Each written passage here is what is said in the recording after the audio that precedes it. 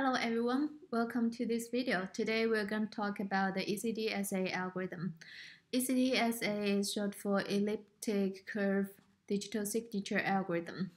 A digital signature algorithm is used to verify the source of a message. So suppose a user A wants to send a message to B.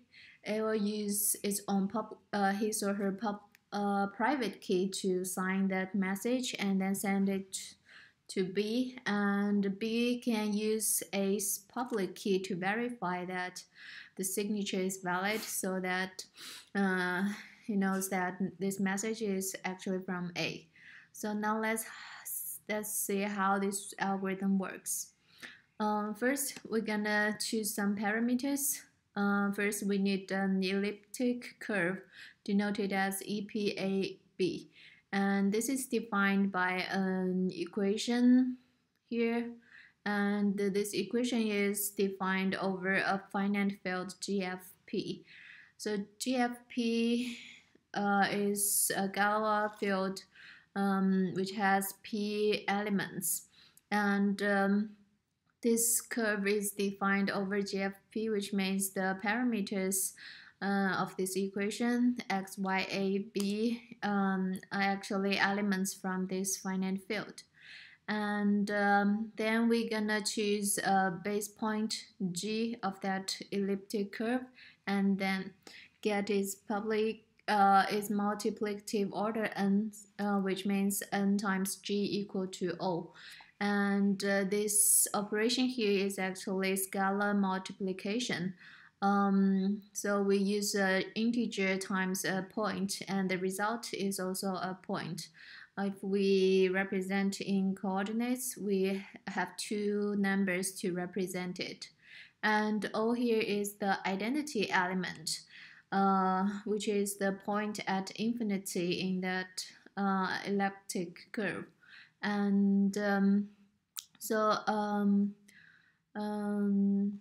here we need some mathematical knowledge. So you may need to check what is a finite field, and how does the scalar multiplication works, and also how the operations of points on an elliptic curve works.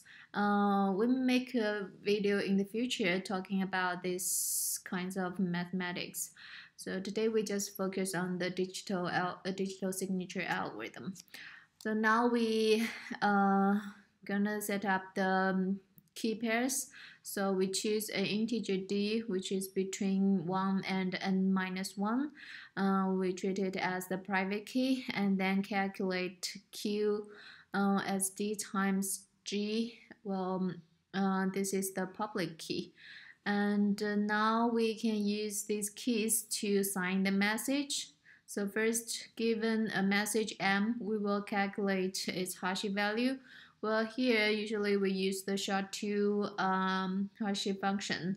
One example is the SHA-256, which we talked about in a previous video. Go check that if you're interested. And so we have the hash value of this message, and we just use z, which is ln bits of the hash value, and then we select a random integer k, which is also between in this range, and then we calculate an elliptic curve point x1, y1, and this is calculated by k times g, and then we calculate r as the x1 modulo n, and another value s as the inverse of k times z plus r times d modulo n. Here k minus 1 is the inverse of k modulo n. Well, to calculate this number, we will need the extended Euclidean algorithm. We talked about it in the RSA algorithm. we have a simple example of that calculation. If you can check that video to see how this extended Euclidean algorithm works. And now actually we have the signature for the message M, which is the pair R and S. This is the signature. And here we need to know that except for the public key Q, the information about curve is also public. So like the curve itself and also the base point we choose and the multiplicative order n, these are all public. And except for the private key D, the number k which we select randomly are also kept secret. And then the sender can send the message together with this signature to the receiver. So on the receiver side, he or she can verify this signature. So the receiver will get the message and its signature RS. And first, he will calculate the hash value and get Z from the received message, and then calculate U1 as Z times the inverse of S modulo N, and U2 as R times the inverse of S modulo N. And then the receiver can calculate a point x1, y1 by u1 times g plus u2 times q, and then compare the result of this x1 and use it to modulo n and get the result and compare it with the signature R he or she received. And if this is valid, if this equation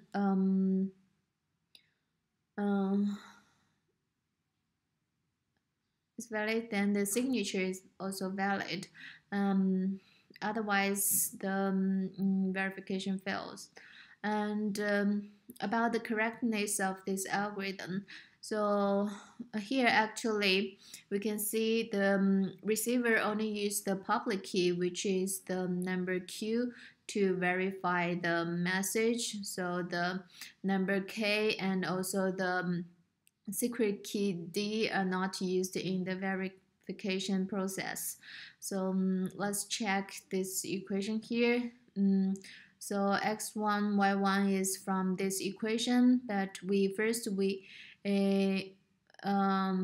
replace Q by, which is the pub key, by D times G here. We will get this one will equal to this equation here. So we write U1 as Z times inverse of S and plus R times inverse of S and times D, then times G. And we simplify it and get this equation.